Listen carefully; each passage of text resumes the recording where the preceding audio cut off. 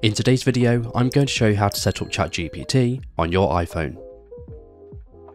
Before we get started, it's important to note that ChatGPT Siri integration is only available on iPhone 15 Pro models or later. The first thing we need to do is to open the Settings application, and from here you want to scroll all the way down until you find Apple Intelligence and Siri and click into that.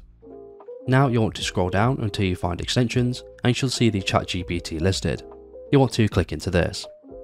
Now you want to select Setup at the very top, and then it's going to pop up with this information card telling you more about it. So you want to read through this, and when you're ready you want to click on Next.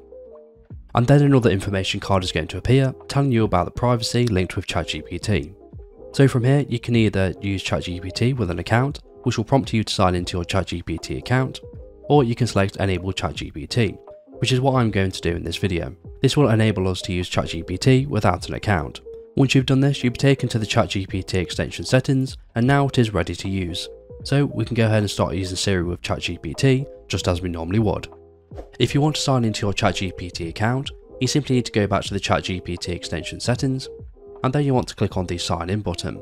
This is going to redirect you to the OpenAI login page. So you simply want to create your account, or you want to click on Login, and then you want to go ahead and log into your OpenAI account just as you normally would. Once you've logged in, you should see your ChatGPT account details listed, so we can exit out of the Settings application, and we can start using ChatGPT with Siri just as we normally would. And that's it. So if this video is helpful, please leave a like, and if you have any questions or comments, you can leave them below.